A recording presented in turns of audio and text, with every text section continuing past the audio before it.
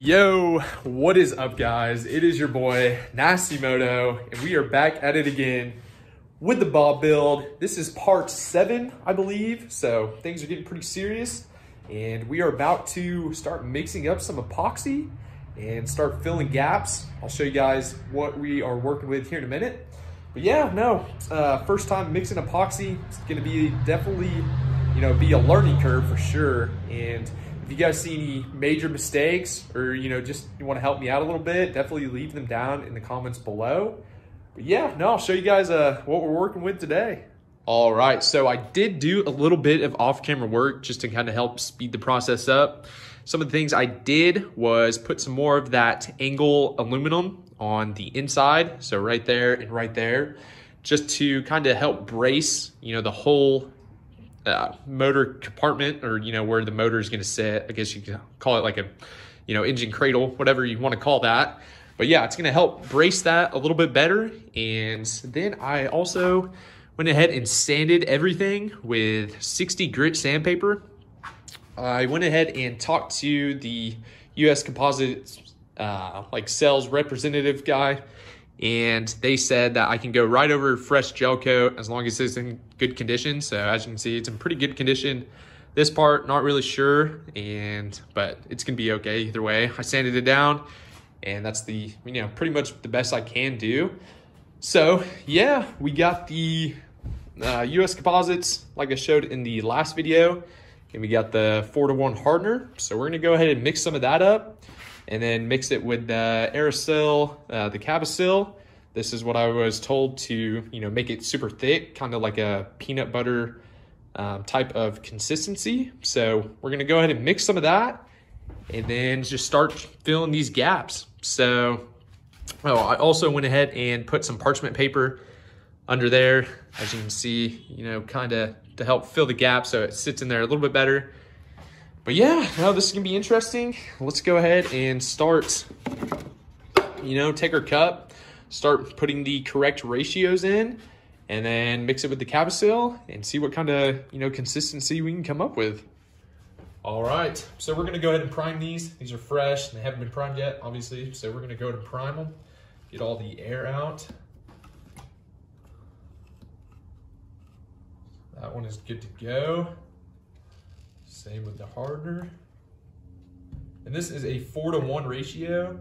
So 1 pump of hardener with 4 pumps of epoxy.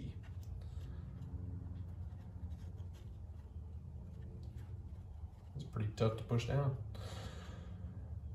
But yeah, so that is primed. So those are both good to go. And now we're just gonna go ahead and mix them up in the cup. All right, 1, 2, 3, and 4. 2 1-part hardener.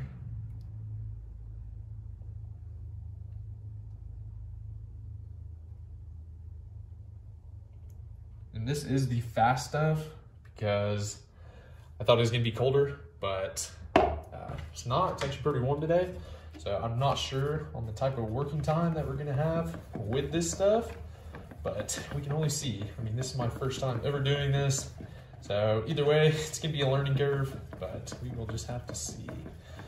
So I'm just gonna go ahead and mix this up really good. Try to get all the sides and just get a good even mix.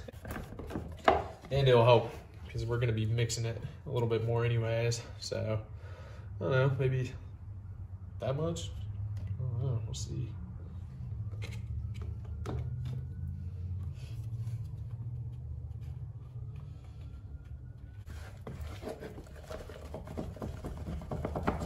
I don't know if I added too much. What do you guys think? I don't know if you can see that. It's that type of consistency. I don't know. I really don't know if that's too much or not. But I'm gonna keep stirring around. A little mixed up. Then probably go ahead and throw it in the ski. Throw it on the bottom. All right, so I already cleaned the surface with acetone, and I've been stirring this thing for a while now. It's a pretty good consistency, I think. Like I said, I'm not really sure, but it's pretty thick. So I think it'll be just fine for filling gaps. So we're gonna go ahead and apply some, see what happens.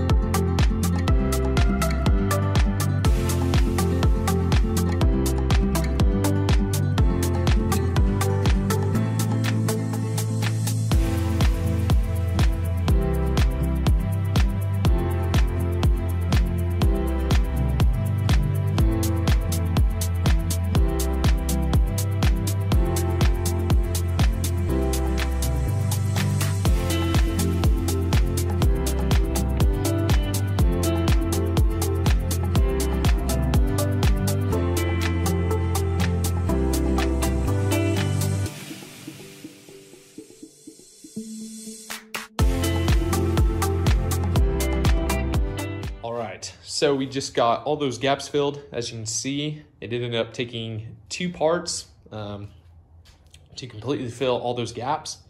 And as you can see, it's still, you know, kind of uneven, kind of like a weird shape. So I'm really not sure how we're gonna, you know, conform that and make it smooth, just so there's no drag on the bottom of the ski. We may end up having to, you know, fill all this in with that thickened epoxy stuff. I'm not really sure. We're just gonna have to see how that cures. But yeah, I think it looks pretty good. So while that cures, I'm gonna go ahead and start working on this nose piece. I'm gonna sand the inside and the outside, and then hit it with acetone, then probably put some parchment paper on the inside, I guess. And then that way we can, you know, put some cloth and then chopped mat over. So that way we can fill it in, get a good thickness, and that nose piece will be super strong. So let's go ahead and start sanding that, and then, you know, prep, and then hit it with some mat.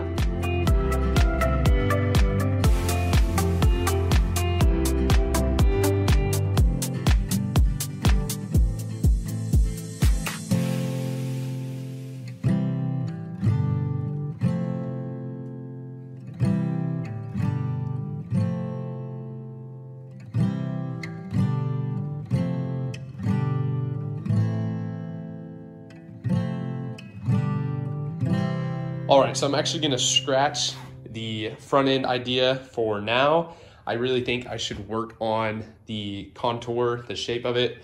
I've already sanded this whole thing down, hit it with acetone, dried it off, and it is ready to go. So I think I'm gonna go ahead and start laying some mat in there and see what kind of shape I can get. So let's hit it.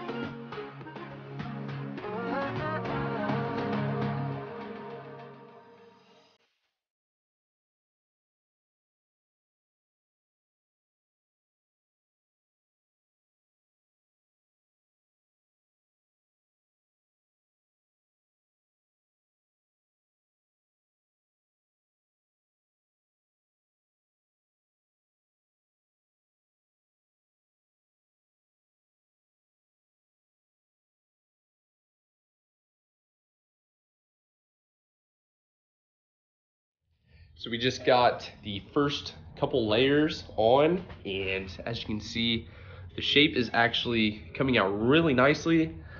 Some of this stuff is already dry, so I think it's looking, pretty good.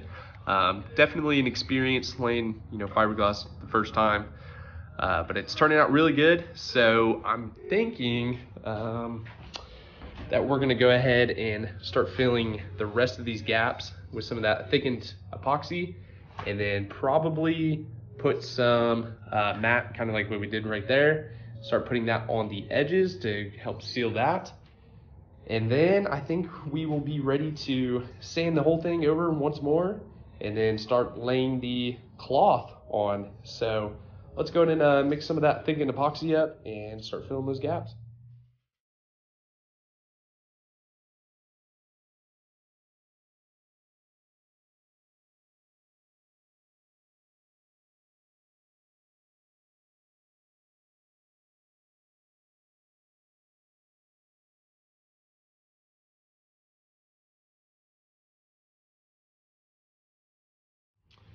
All right, guys, so a few things to note on the bob build that I really didn't show on camera.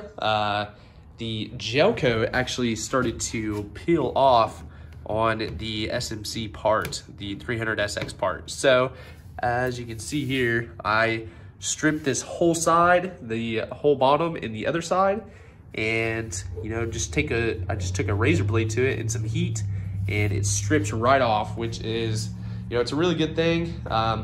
I was just gonna go ahead and sand it and then fiberglass over that, but now that I think of it, probably wouldn't have held up, very well. So it's a good thing that it happened, and that the gel coat is all off now. The Wave Blaster gel coat is in really good condition, so I don't think you need to worry about that. It's not peeling or anything.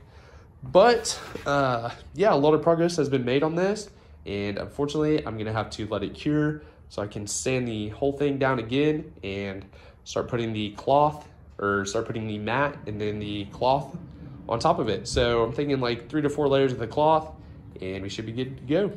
All right, guys, so like I just said, yeah, that's gonna be a wrap for today's video. If you guys like this video, definitely give it a thumbs up, really helps me out, and make sure you are subscribed as well. So make sure to stay tuned. A lot of progress is happening in this bob build, and before we know it, it's gonna be on the water. So thank you guys so much for watching.